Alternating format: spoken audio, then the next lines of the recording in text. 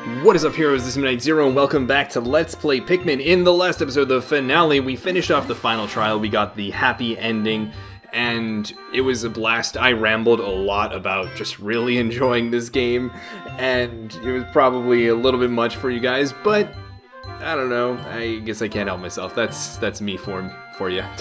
But in this episode, we're going to go over some of the bonus things.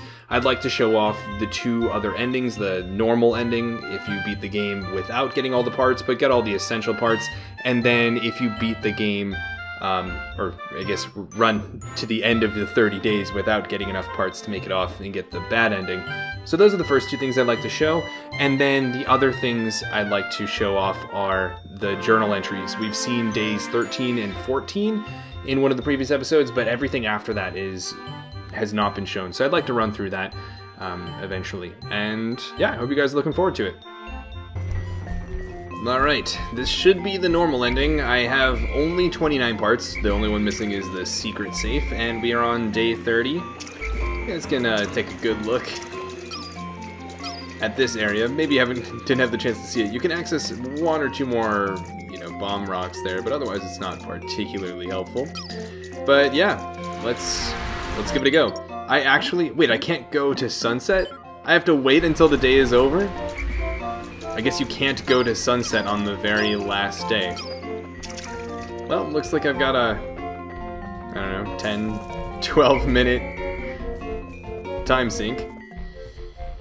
I actually haven't seen this ending in like forever, or I honestly don't even remember it, so I don't know how different it's going to be. If it's going to be different, well, it should be different, but I don't know how different it'll be, but I guess we'll see.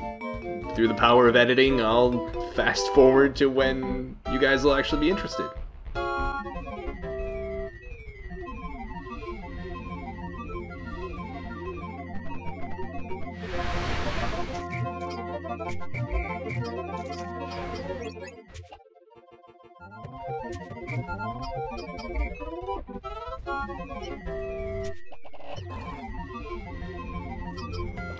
I guess something interesting I never showed off is that if you hit the D-pad, you can have Olimar lay on the ground, and then the Pikmin will pick him up like an object. They'll take him back to their onion, and that happens. Just kind of a funny thing. Or if you want, you could just go lay down somewhere. I guess while passing the time, I'll go find a good place to chill with Olimar. Maybe, I don't know, maybe up on this rock here. There's plenty of water around us. Again, guys, I'm truly just trying to fill the time. My bad. Alright, it's finally time. Wake up from your nap, Olimar. This bonus video, I expect it to be significantly less time consuming, just to show a couple different endings, but here we are. Hoping for the best.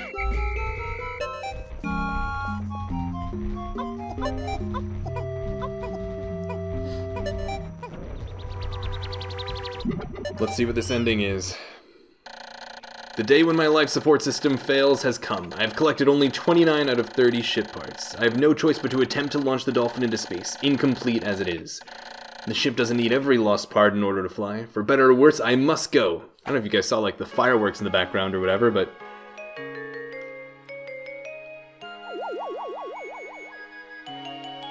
this is very different.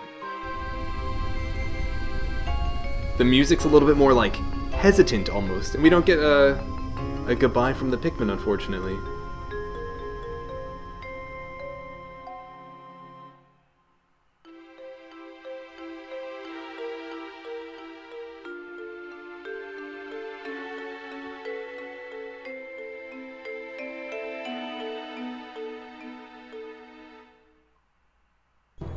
The Pikmin are like, is he gonna make it? Is he gonna get out of the atmosphere? What's he doing?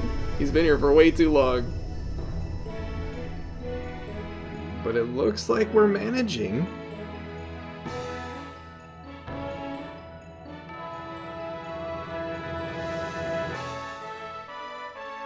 Alright, so Olimar still makes it out. To be expected, we were only missing one part, the very final part.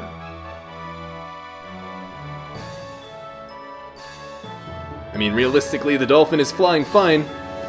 Olimar is just coming home a little bit shortchanged, right?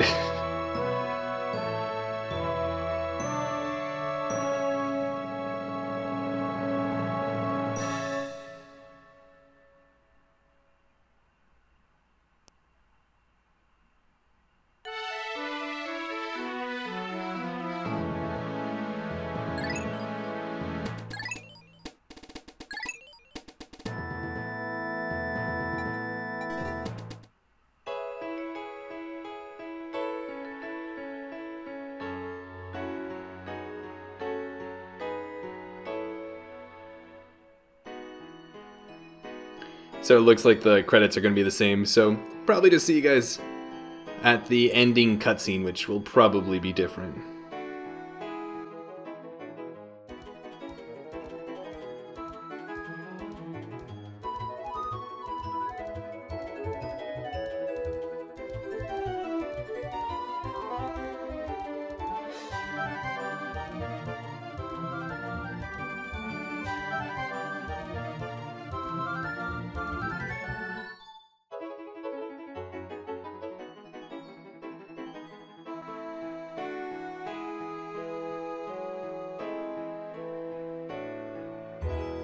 The end. Just no happy there. So, again, Olimar makes it out. I'd say he's still pretty happy to just make it out in the first place, but no, it's not quite the happy end where he comes back with a full secret safe of change. So there you have it. That's the normal but successful, but still successful ending. And next up is going to be the bad ending. I don't know if there's a different bad ending for reaching 30 days without, getting enough parts, or if it's the same or different for, I guess, running out of HP. I don't know what happens in that case. So I'll find out for you guys. All right, it's finally time.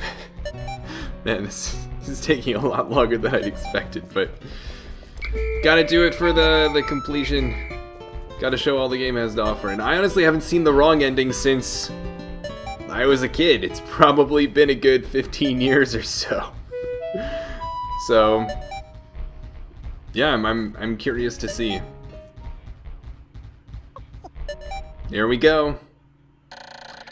The day when my life support system fails has come. I've collected only 25 out of 30 ship parts. For better or worse, I must go.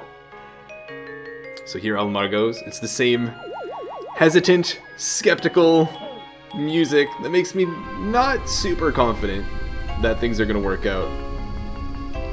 Oh, that seemed like a shaky launch. It really seemed shaky. Let's see. Is he gonna be able to launch off into space, or is he gonna come crashing back down?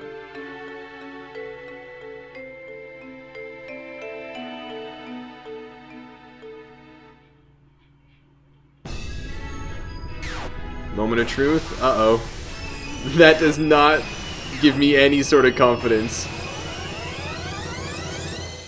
Oh no! It putters out and falls right back down. And so it gives us the final analysis screen. Again, we were missing some of the essential parts there. So we'll save that. It still keeps track of your final analysis and everything, so you can continue to improve and compare previous runs. This music.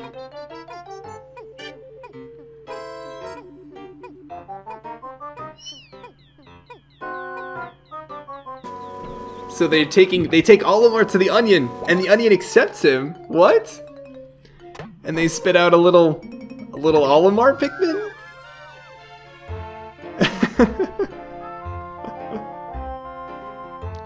That's actually really funny. So Olimar becomes a Pikmin. Wow, okay, so that's the bad end.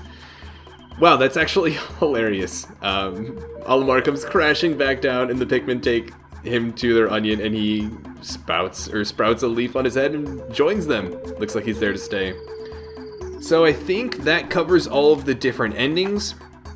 I guess one last thing I'd like to show off is the journal entries. We've seen what happens, the different endings. You can take a look. There are now 2 files that are at the day 30. We can take a look at Olimar's voyage log, and we had gotten to day 14, I believe, in the regular playthrough, so we'll start off with 15. 15 days since impact. When I see the Pikmin engaged in fierce battle with the other creatures of this world, I often grow uneasy, wondering why they never attack me. Could it be that they actually view me as a parental figure? A strange, disturbing thought.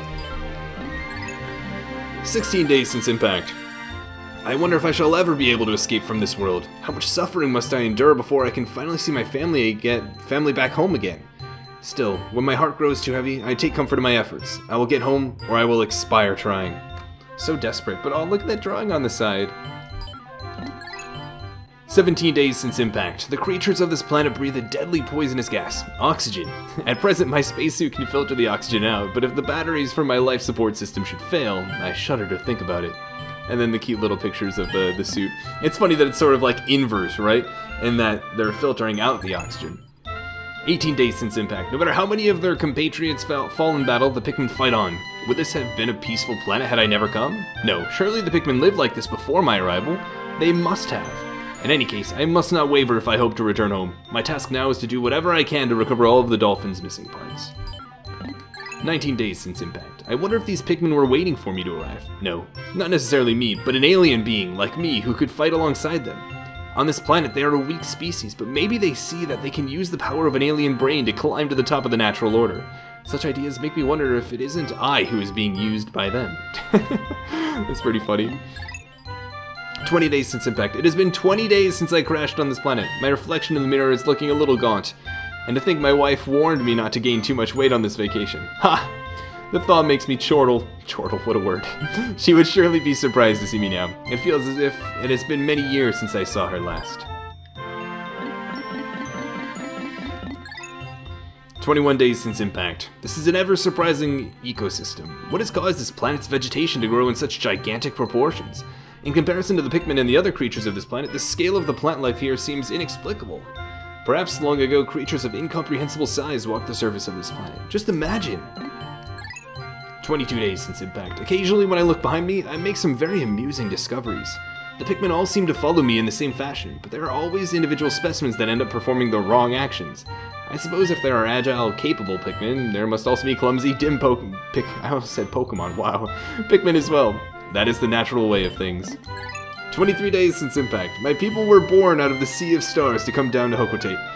And when we complete our lives, we return to the great ocean of stars. But since these Pikmin come from the depths of the soil, surely to the soil they shall return. How very poetic. While it is all alien to me, the basic premise is universally beautiful. I love how Olimar is basically portraying what we consider so just intrinsic to life and death for humans as an alien concept. 24 days since impact. At times, these seemingly emotionless Pikmin act with a blind urgency. For instance, the Pikmin who so tirelessly dig up grass. What could be driving them to do so? Is it merely the promise of a sweet taste of nectar? Or is it some base instinct that is beyond my capacity to understand? Will I ever know? Probably not. Or maybe, I guess unless you don't. If you don't recover enough parts, very likely.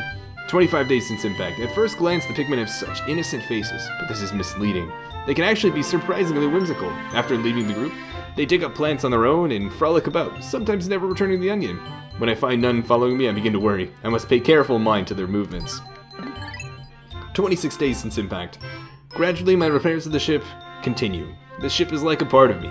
One could even say that it is tied to my very essence. Yes, it was a long, one might say epic, journey, going from mere repairman to captain of my own ship. But now I'm rambling. 27 days since impact. Looking from this planet in the skies above, I see the pale white moon floating overhead. It brings to mind memories of the moon from back home. I bet that even now my wife and children are sitting at home, gazing up at our pale red moon. Hang on, dear ones.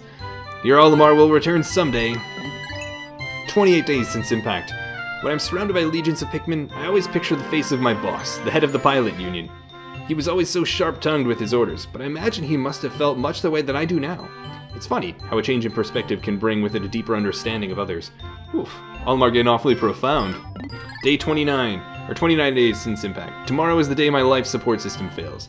If I do not recover all of my parts, I have no choice but to try to blast off. Missing a few parts may not affect my attempts to return to Hocotate, but then again it may. At any rate, I must try to recover the remaining parts tomorrow. And then, of course, the last diary entry doesn't save because it's the final one. And so with that, I guess we can vaguely see. Nah, I don't feel like going in to see what happens when Olimar runs out of HP. I'm sure it's just a quick game over, or it immediately goes to sunset. I'll think on challenge mode. I'm admittedly not leaning towards it because I really like playing the game in the context of the story, and I'm not sure I'd enjoy challenge mode, or I might get sucked into it too much, who knows. But I think we might just leave it at that for the Let's Play then. Thank you so much to those of you who watched this bonus episode. We're curious to see what the different endings were and to see what the different journal entries are. Again, I raved at the end of the finale about how much character and personality this game has, and it's those journal entries that add so much to it. So I think it really does contribute to one's perception of the game and experience with it. And again, I love those different endings. It's so funny seeing Olimar as a Pikmin itself. Yeah, I haven't seen that in forever, but that's definitely the original ending I got. After seeing it again, I definitely recall that was my first experience with completing, you can't see my air quotes, Pikmin. But anyways, really enjoyed this game. I hope you guys enjoyed it too, and are looking forward to whatever it is of mine you decide to watch next. But until that episode, Let's Play, whatever it may be, this is Moon Knight Zero, and this mission is complete.